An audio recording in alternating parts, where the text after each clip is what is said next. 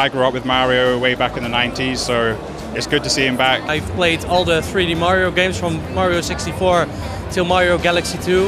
If I see this, yeah, it brings really back some memories. In Sunshine and Mario 64 it was more about exploring, and this game is also more about exploring. It's only this time it's much more bigger and intenser than it ever was. These levels are very open, very expansive, and you can move in any direction you like, which I really enjoyed that. You're invited to explore and find new bonus things hidden. It's amazing the amount of detail you have in the levels. It's just a whole other level of experience. It's awesome. Jump up and your cares will soar away.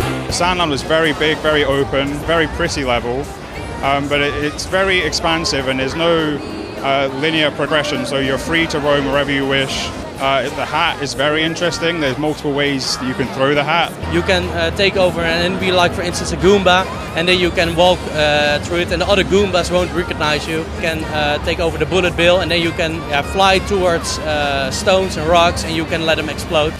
Well, I really liked taking over the Easter Island statue, and you could use his shades to see hidden elements in the level, which I thought was really interesting. I did go shopping. I bought a new fedora for Mario and I bought him a sombrero, which looks very fetching in the Sandland.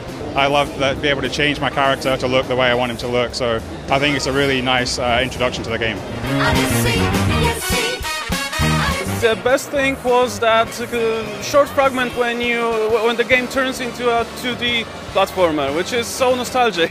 At some point in the level, I just went into one of the pipes, and instead of appearing in somewhere else inside the world, I just appeared on the wall behind the pipe, and it was just 2D, so you can just jump, go left and right, just like very classical Super Mario games.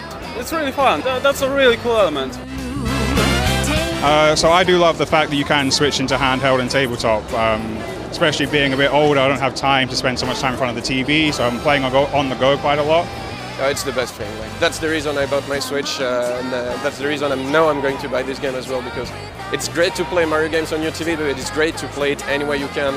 It's really the big plus for the Switch. I'll be pre-ordering this, I'll be getting this on day one, and I'll be playing it non-stop. It was amazing.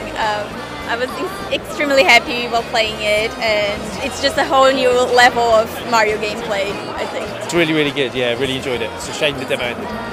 The atmosphere, as I said, it sort of keeps that same Mario essence, but then it's new in the 3D world, so going back to the roots of back on the Nintendo 64 and things like that. It's just awesome. Brings really back some memories. Yeah, I'll definitely buy it in October.